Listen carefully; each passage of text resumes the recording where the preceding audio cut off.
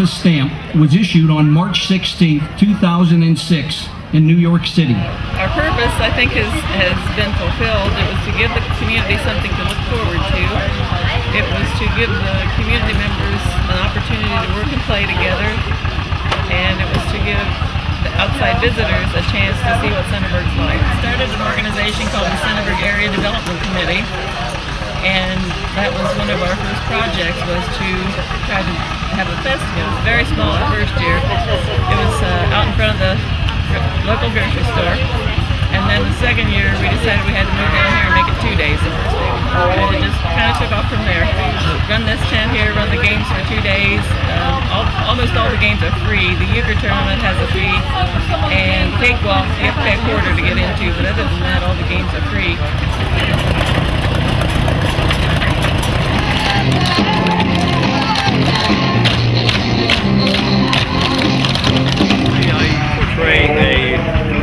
Lenape brave from the 1750s of the French and Indian War.